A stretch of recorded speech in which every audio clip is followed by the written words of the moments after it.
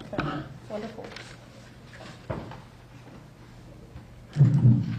All right, well, good morning, everyone, and thank you for joining us as we celebrate the community project funds that we have delivered to help expand the City of Boston's free community college tuition program.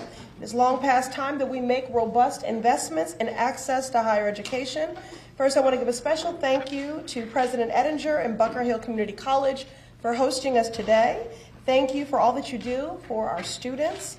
President Biden recently signed the annual government funding bill, which included millions in federal funding for 10 community projects across the Massachusetts 7th Congressional District, totaling some $8 million. That federal funding is the result of nearly a year's worth of advocacy by my team and our local partners, includes $1 million in direct targeted spending to support the City of Boston's tuition-free community college program's expansion. There's absolutely no doubt that expanding this program with these federal dollars will serve a critical need within our community and help more students achieve their goals of earning a college degree. At every level of government, we have a responsibility to fight for education equity and justice, and programs like this are a great example of how we can increase true access to higher education. I also want to extend my gratitude to my sisters in service here, Mayor Michelle Wu, and former Mayor Kim Janey, whom we initially started this application process with. I thank them for their efforts in advocating for this program. The advocacy for the community project funding spans two history-making mayoral tenures. Mayor Janey and her team in putting forward this specific project funding request last year. And again, Mayor Wu has been a meaningful partner in our shared pursuit of accessible and debt-free college. I also want to thank now Labor Secretary Walsh for his commitment to supporting tuition-free college initiatives like this one during his time in the corner office at City Hall.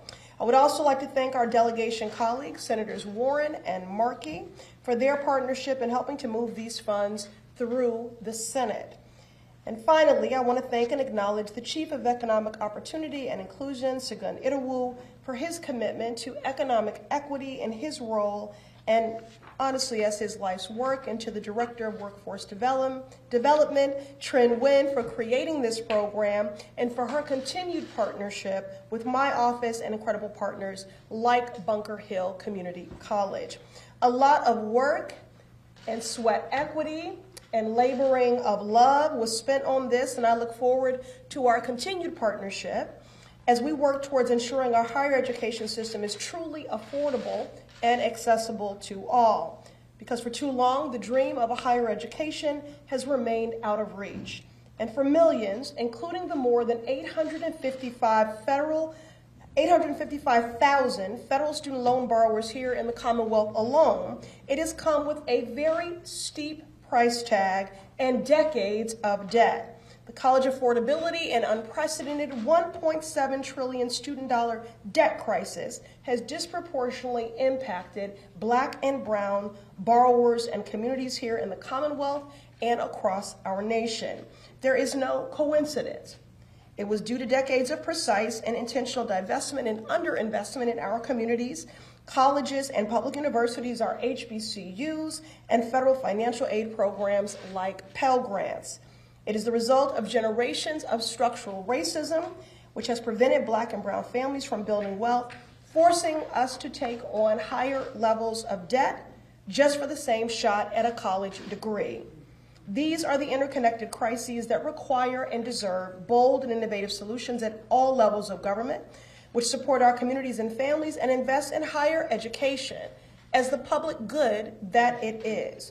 It's programs like Boston's tuition-free community college, which will improve education outcomes and lower costs for our students, that will help us address these crises upstream, while we also continue to work with the White House and to lead the fight in the House to pursue student debt cancellation. And we are closer than ever before. This crisis is urgent, and we must leverage every tool and approach available to us. I'm proud to say that our movement to cancel student debt has never been stronger, and I look forward to continuing to make the case to President Biden to use his executive authority to get this done. Because it is clear we cannot have a just and equitable recovery from this pandemic-induced recession without addressing the college affordability crisis that is crushing the dreams and economic futures of folks here in Boston and throughout the country. We often hear people talk about how the pandemic has laid bare and exacerbated every inequity. What are we going to do about it? Certainly, a return to a pre-COVID status quo is not acceptable. So I'm incredibly proud to be here today to deliver this $1 million federal investment in the city's tuition-free community college program, and I'm thankful to everyone here today for being partners in this work to create a more just and equitable Boston. And now I will turn it over to our distinguished mayor, who has been a steadfast partner in this endeavor, Mayor Michelle Wu.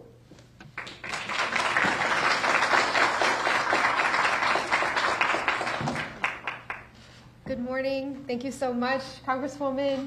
Thank you, Madam President. Thank you to all of our student tour guides who gave us just a little taste of the magic that happens here, the community that you are part of, and also a bit of the vision that's ahead. So to Myron and Corey and Genesis and Iman and Michael, you're an inspiration for all of us, and your stories, your leadership is exactly why we are here today, why we are so thrilled to be part of this announcement that under the Congresswoman's leadership, under Mayor Janey's leadership, and so many who have been part of that effort at all levels on our teams, this is $1 million in funding that will go directly to making sure we are closing gaps and keeping and wrapping around our leaders, young leaders, as they are building our future.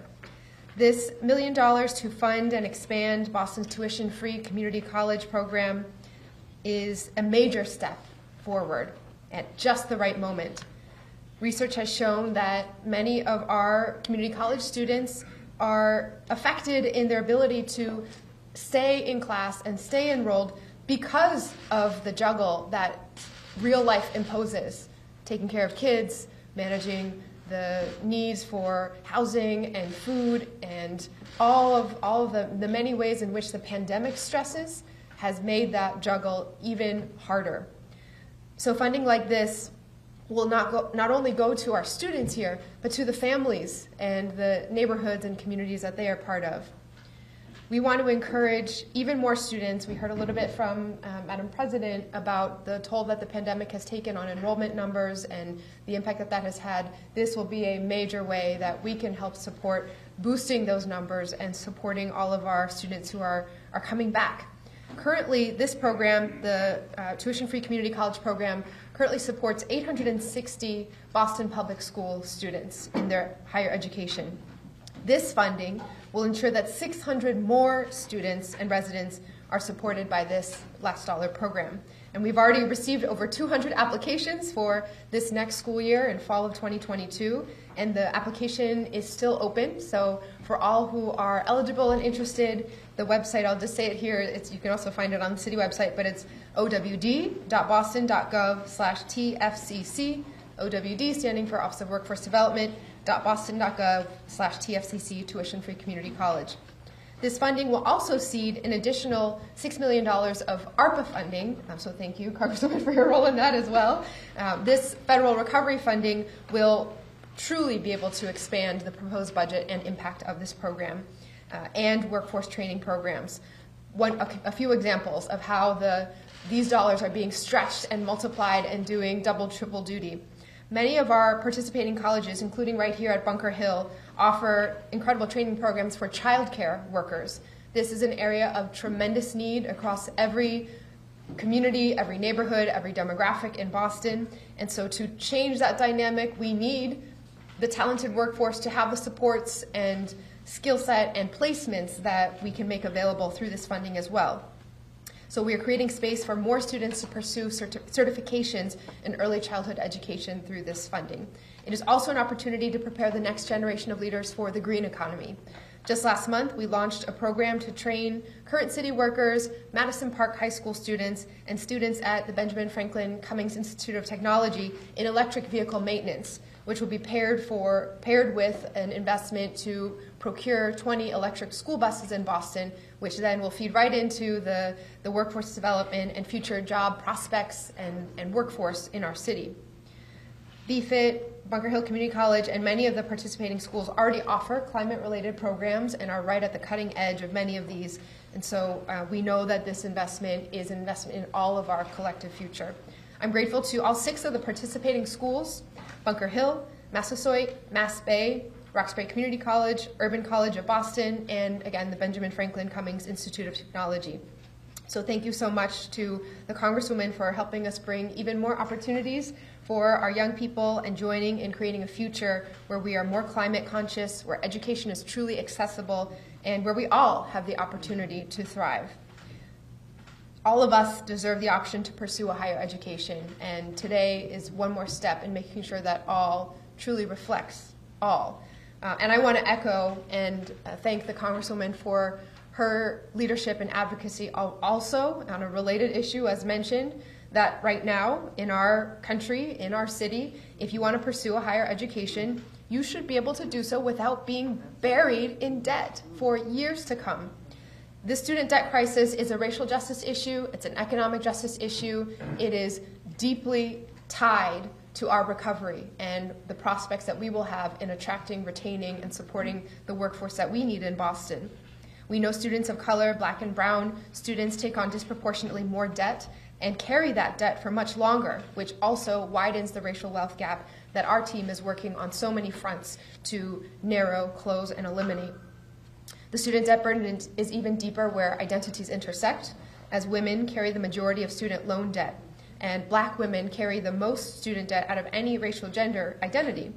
So I stand with the Congresswoman and so many others in calling for debt cancellation, especially for those with the largest debt burden. We know this is possible. We know this is within the authority of the leaders in office right now, and we know that this is critical to making sure that we have the foundation for our future.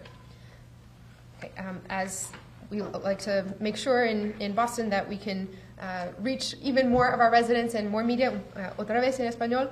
Muchísimas gracias, Congresista Presley, por conseguir $1 millón de financiación para ampliar la universidad comunitaria gratuita en Boston. Ese es un paso muy importante. Sabemos que muchos estudiantes de colegios comunitarios dejan sus estudios porque deben trabajar para mantenerse a sí mismos, a su familia y financiar su educación mientras estudian. Pero con una financiación como esta podemos ayudar a más estudiantes a permanecer en sus programas. Actualmente, el programa apoya a 800 estudiantes en las escuelas públicas de Boston. Esta financiación garantizará que otros 600 estudiantes y residentes se beneficien de este programa. También hemos propuesto unos $6 millones adicionales como parte del presupuesto para ampliar programas de formación laboral.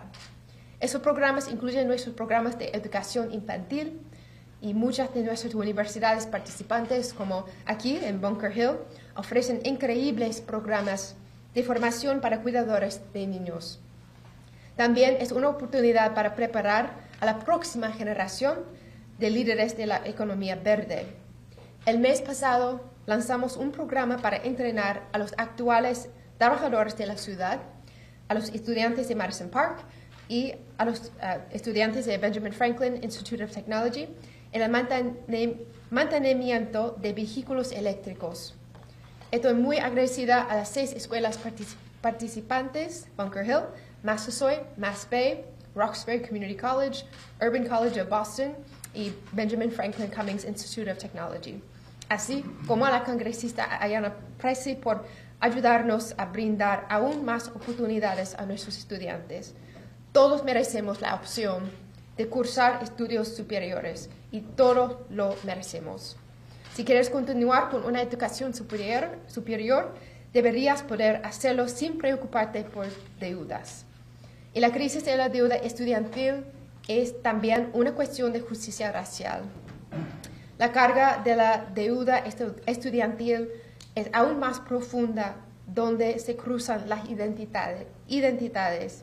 Las mujeres cargan con la mayor parte de la deuda de los préstamos estudiantiles y las mujeres negras son las que más deudas estudiantiles tienen de todas las identidades raciales y de género.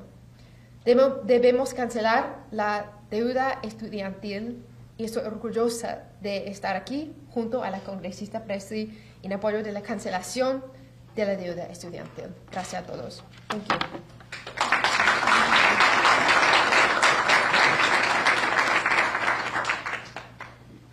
Thank you, Madam Mayor, and now we'll hear from another shero of mine and a partner in this work, and I think in many ways a leader, not just for the Commonwealth, but is stewarding the helm here of a model in many ways for the country, and that is President Pam Ettinger.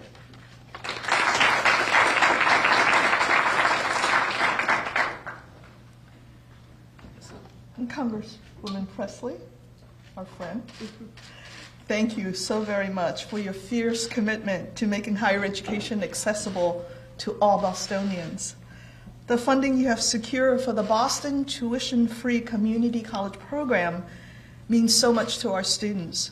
It means upward economic mobility, means closing the wage and wealth gaps, and for many, breaking free of generational poverty into economic vibrancy. A recent Mass Inc. study showed us that every dollar spent on getting our students credentials will return $1.80 in economic value. This tuition-free community college program is no gamble. It is the sure thing. So thank you for supporting this investment in the public good of our city and our Commonwealth. And Mayor Wu, our other friend, we thank you for your vision and your leadership in expanding this Boston tuition-free community college program. You have long known what others are just beginning to learn, that community colleges are critical to providing universal college access and vital to the work of making Boston a truly inclusive city where all can thrive and prosper. Bunker Hill is the community college for the city of Boston. A quarter of our students walk across graduation stages every year from BPS, and there's great appetite for college and workforce training in our city, and this program will ensure that there's a clear path from high school to college to a vibrant career. The demand is real, there's great appetite, the growth is real, and the difference this program will make in the lives of our students is real. In this COVID recovery, the short-term training provision added to this program will make our impact even greater. So Congresswoman Presley and Mayor Wu, thank you again to you both on behalf of our students and our trustees. Thank you for your friendship and for your vision.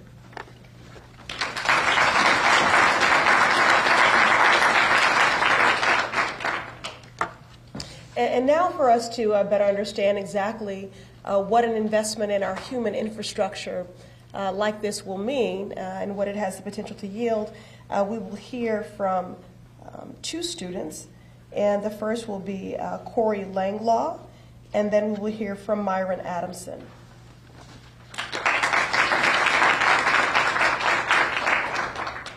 Hi, I'm Corey. My major is biology, hopefully going to marine biology, but I'm not sure. Can you go up here? Oh, sure. Yes. Just so everyone can see you and hear you. All right.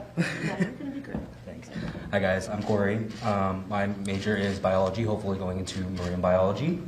A little bit about myself. I have a bachelor's degree outside of this. I'm actually going for another degree in, like I said, biology.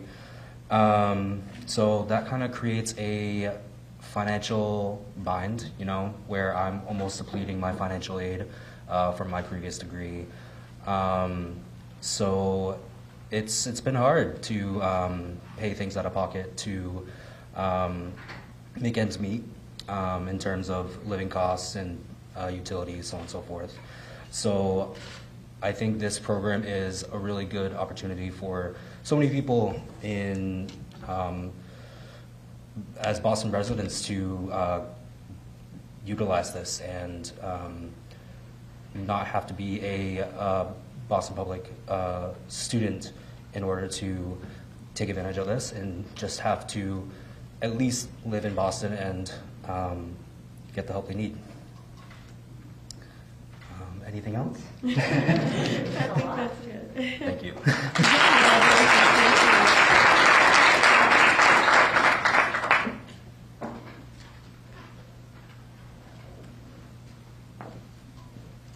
Good morning. My name is Myron Adamson, and I am a mathematics major here at Bunker Hill Community College. Boston native, born and raised. What can I say? I intend to go on to earn my four-year degree at a local institution. Considered 2 state schools. I've also considering 2 private schools as well. However, the great work that Congresswoman Presley and Mayor Wu and our dear President Eniger would definitely help to lighten the load, lighten the financial load for someone like myself. That way we can focus more on the purpose of getting the education. I'd hate to have to be at a time like this in final exams, as we're going through now, and have to worry about, oh, well, how am I going to pay for this? It is a responsibility that we have to accept, but the work that they're all doing is a boon to myself and to our college community. So thank you all for your work and your efforts. We're all blessed to have you all.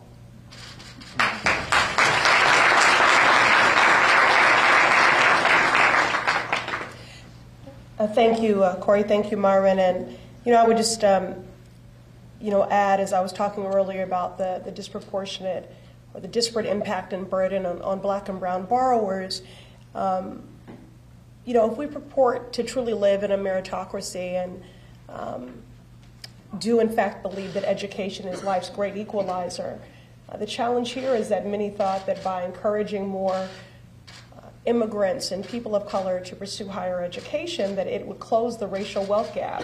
But it has in fact only deepened it. And that is why it is so critical that we're making this investment today, again, in our human infrastructure, in our workforce, and in the robust contributions that they will go on to make to this city and to our Commonwealth. And that, in my opinion, is the greatest return on investment that we could ever have. All right, and so now the moment you've all been waiting for, and that is that we're going to take a quick picture before we get a few questions from the press around community funding, our community project funding. And I want to officially present this check here. So,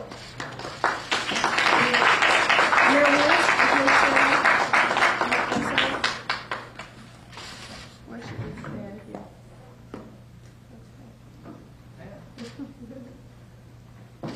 All right. Would all the students turn as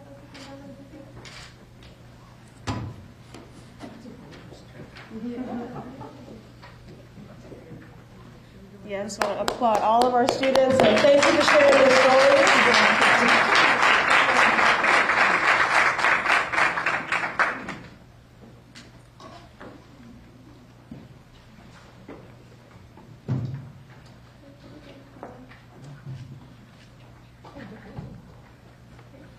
I think everybody's nervous around $1 million. They don't know what to do.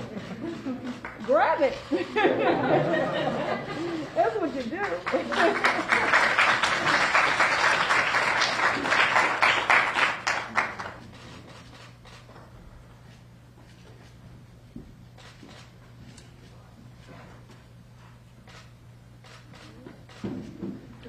Congratulations. Thank you. I'll leave this with you, Madam President. Oh, I will take it. I'll pull it out. Okay.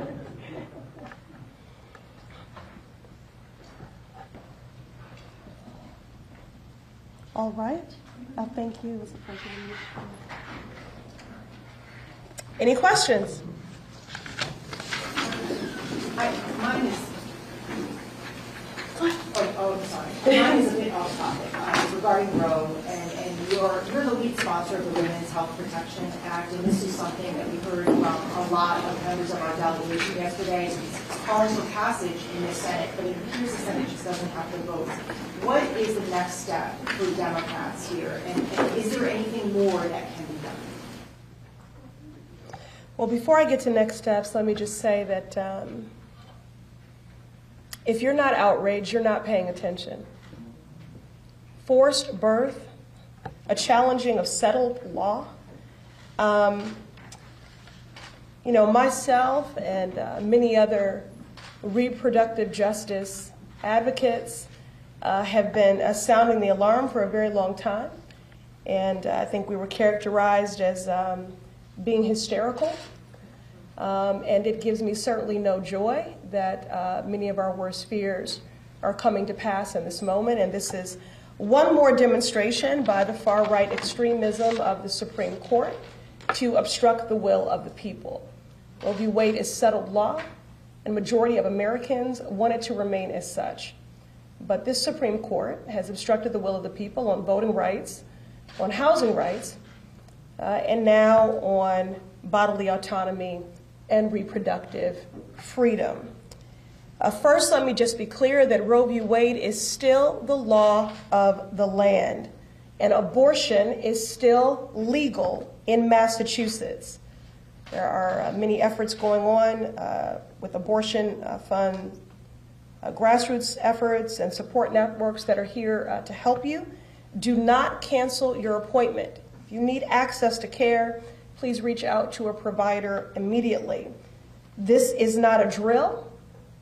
If this ruling does become final, safe abortion care will be pushed further out of reach for millions.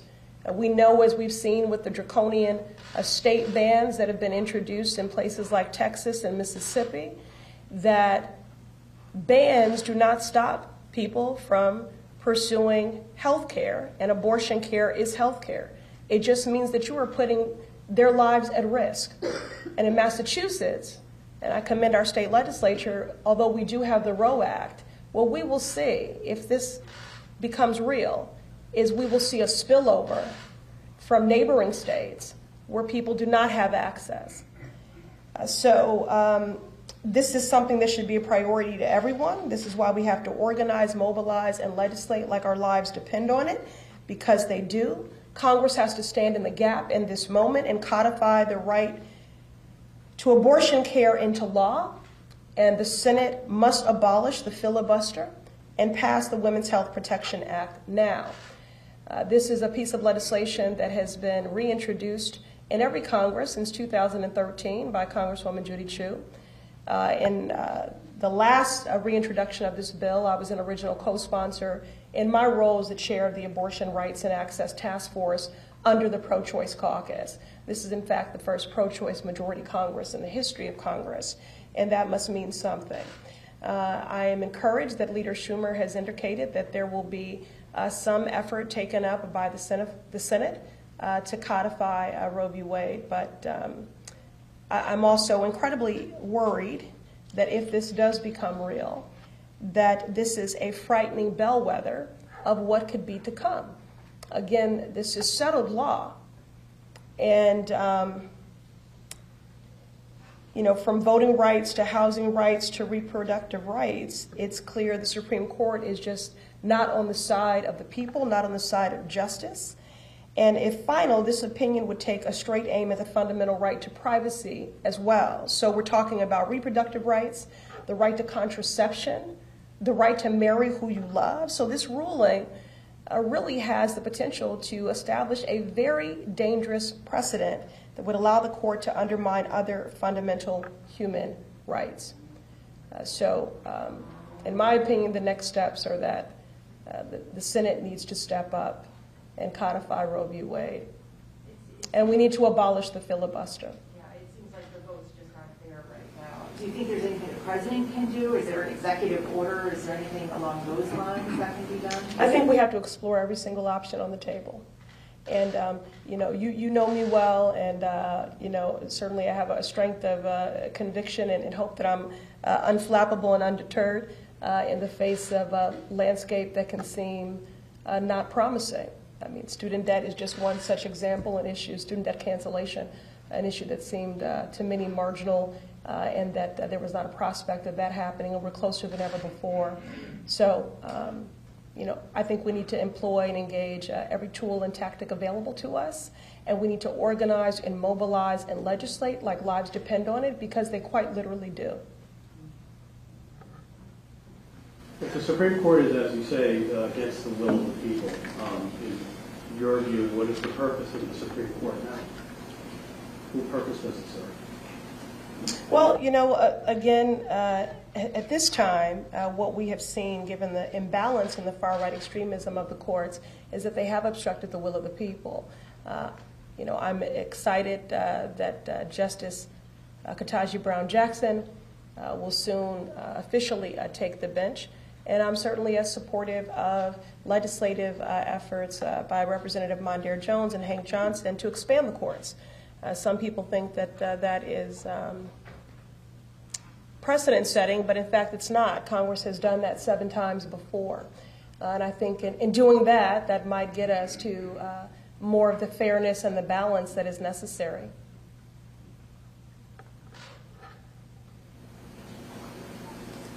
I would hope that at a minimum, their role would be to uphold settled law. So, again, that's why this precedent is. And this burden will be disproportionately borne by low-income and marginalized communities: Black, Brown, Indigenous, API, disabled.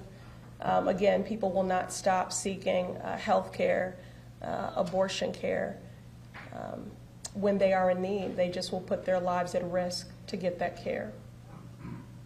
Any other questions?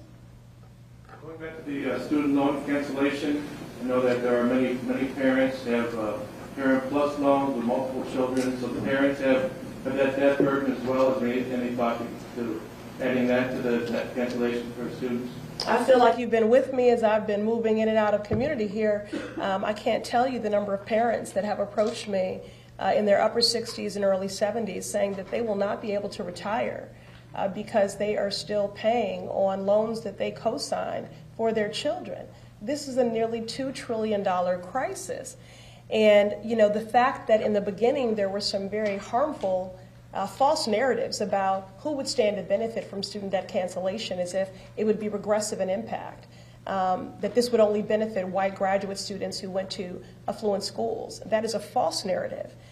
Again, we have an entire generation that's hostage to this debt, that can't purchase a home, start a business, start a family, grow a family. Senior citizens in my district, 76 years old, on fixed incomes, still paying on student debt. Teachers, educators, who incurred this debt because they wanted to be nation builders. They're passionate about pouring into our children. And because of the cost of living in Boston, which the mayor and I are working concertedly on, they can barely afford the monthly minimums. And they actually, as penalty, risk losing licensure because of that. So this is a nearly $2 trillion crisis affecting people from every family model and every walk of life. The president has the authority to alleviate this burden and this hardship. It's an economic justice issue. It's a gender justice issue. 2/3 of this $2 trillion crisis is borne by women. It's a racial justice issue. And in fact, you've seen the presidents of historically black colleges and universities using ARPA funds to cancel student debt, given the disparate burden on Black and brown borrowers because of policies like redlining, which denied our families' ability to build generational wealth. Now, we've been very successful, and the administration has heeded our call in pushing for student loan pauses during the pandemic. So we're now in the 3rd pause, and we've heard from people that they've been able to remain safely housed, purchase essential goods. Some people even became first-generation home buyers. So if that's what we've seen in a 2-year period, imagine just how transformative it will be when President Biden, by executive action requiring no action by Congress, unilaterally, stroke of a pen, cancels broad-based student debt. And of course, myself, Senator Warren, and Leader Schumer have been advocating for $50,000 because that will uplift and alleviate the burden for 80% of those in the lowest income bracket. And then two last points on this. I don't know if you all are aware, but 40% of those who are saddled by this debt don't even have a degree. You know, so again, I mean, this is just great harm has been caused here, and I think this is also an effective strategy to boost our economy as we begin to, you know, come out of the pandemic and head into recovery. We want to leave no one behind.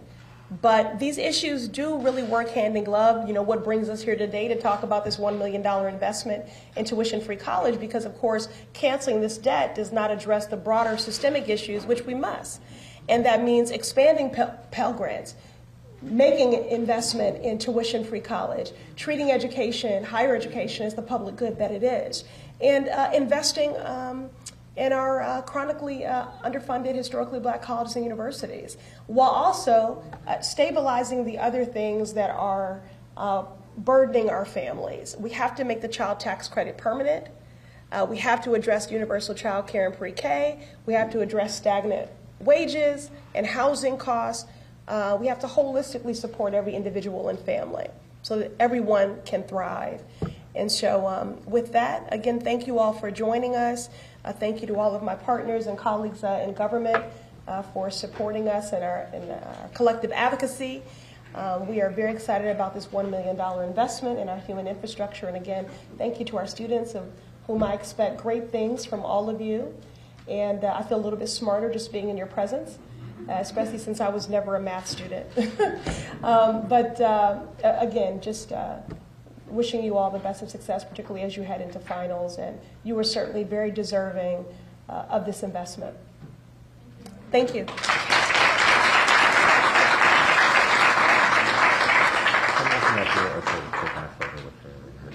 Oh, yeah, of course. Yeah.